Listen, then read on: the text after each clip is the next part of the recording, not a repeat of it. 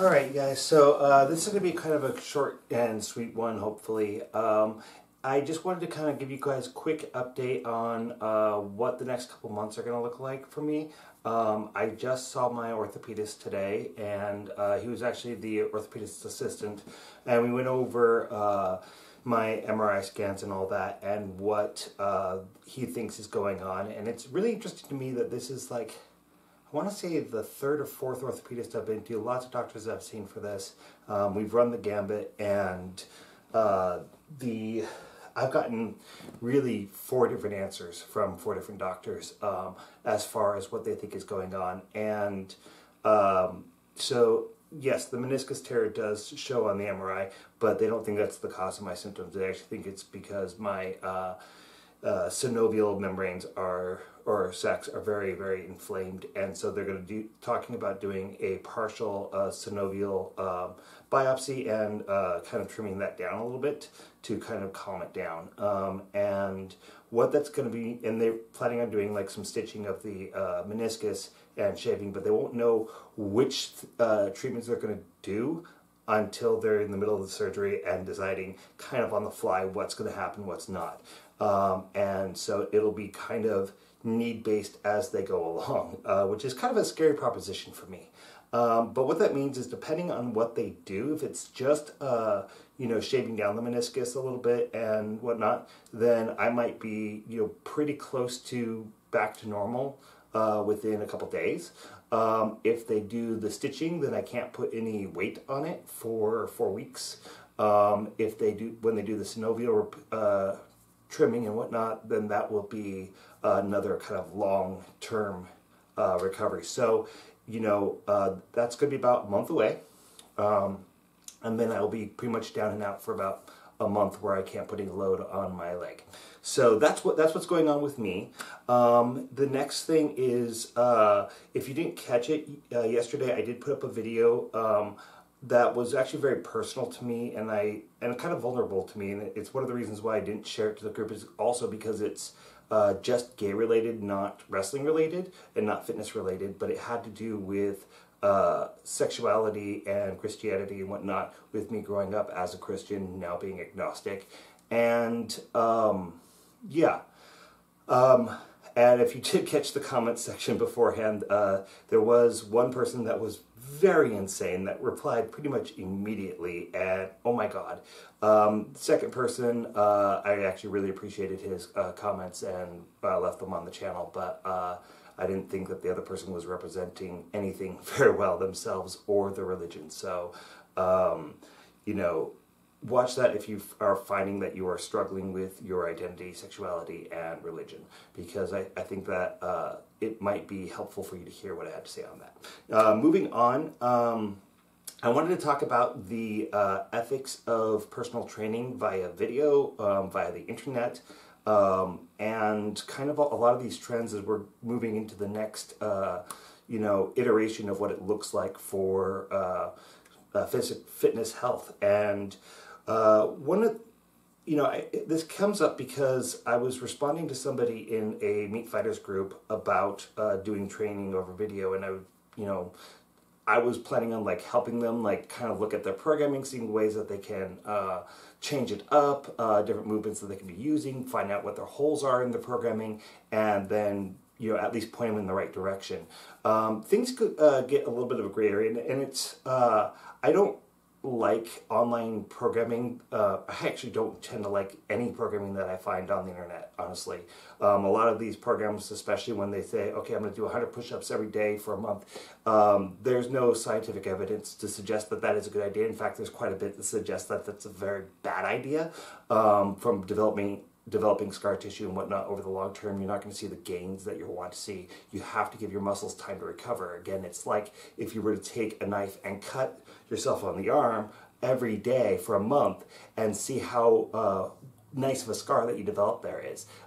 You might develop a scar, you might cut all the way through your flesh to your bone. You know, it's one of those things that every time you work out, you're causing injury to the muscle, and you have to give it time to recover.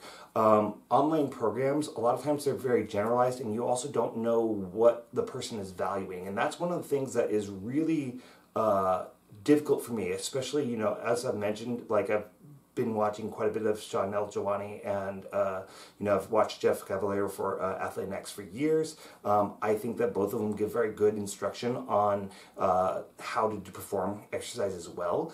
And I've actually learned a lot from them, but there are also areas that I disagree with them on. And one of the things is, specifically for Sean El-Jawani, is that a lot of the advice that he gives is very, very focused on more kind of bodybuilding rather than the entire plethora of options that you have when it comes to training your body. And there's a lot of things that he has put on the stamp of disapproval on, where I don't feel like he knows what the fuck he's talking about. Especially when it comes to like stability training, I know that things have gotten really, really crazy with TikTok and things like that, where people are, doing pull-ups with a chain holding a bench press bench to their bodies, and they're using that as weight, is the bench press bench, and they're doing things that are just completely unstable that look like circus acts. When I talk about stability training, that's not what I'm talking about. And there is a place for that, and I've talked about that quite a bit, that especially in the early stages of training, you want to teach your muscles how to stabilize. However, when you get very, very advanced and when hypertrophy or strength gains are really, really your focus, stability training doesn't have as much of a place. I don't think that you should be, bench pressing 100-pound dumbbells with your shoulders on a physio ball, right? That's not going to help you put on muscle faster. In the early stages, there is definitely a place for that when you are actually really trying to teach your muscles and your joints how to stabilize. But when you get into like really, really heavy weights, there becomes a very serious safety issue that comes along with that. So, I think that context matters, and a lot of times his discussions lacks that context. Either because that's just not the world that he lives in, or that it's not something that he values, or maybe he doesn't understand what people are talking about, or he's responding to these extreme circumstances without putting in the context that there actually is an appropriate place for that.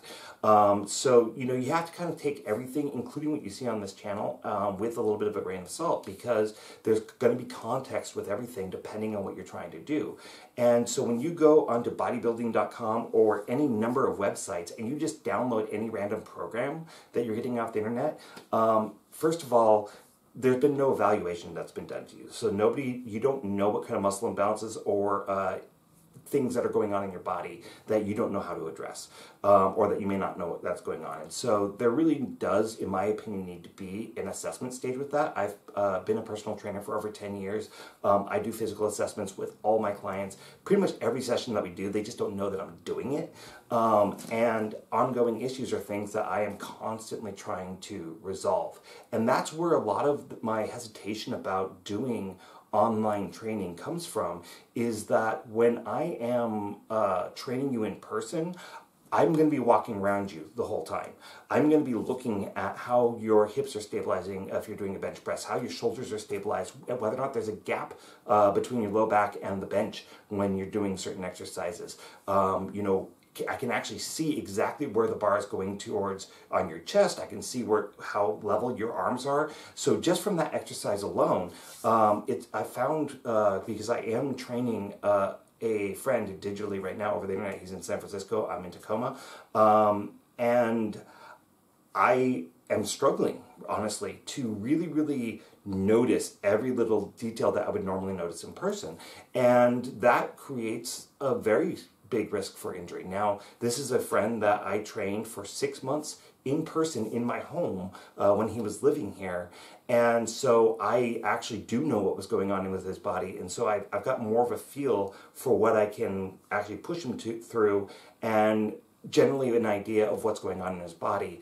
Whereas if I've never seen you in person, there's going to be things that I miss. When you do a squat assessment, I'm going to be taking views from your back, and I'm going to start at your feet. I'm going to look at your knees. I'm going to look at your hips. I'm going to look at your spine. I'm going to look at your shoulders. I'm looking all the way up to the connect chain. And then I'm going to do the same thing from the side, and sometimes I'll even do it from the front. I don't really, NASM does actually emphasize, doing front assessments. I don't find that that's the best view to see pretty much anything.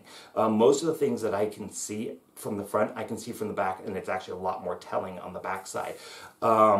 And the same thing's going to be true for a deadlift, for example. The amount of spinal flexion that is required in order to damage the low back when you are doing a deadlift is actually very, very subtle.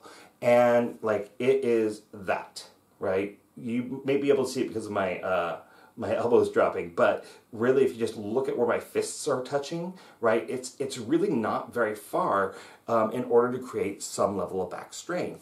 And I can't see your back very well through a camera, maybe because you didn't set up your cell phone that you're live streaming from in a very great angle, which is not any fault of your own, but, you know, I may find, oh shit, I need to move in order to see what I need to see in order to keep you safe. And so, and also when it comes to exercise, for certain types of goals, you're going to need some level of progressive overload. That means that you're going to need a spotter. You're going to need somebody there that's going to catch you when you're pushing yourself too hard to actually move the weight yourself anymore.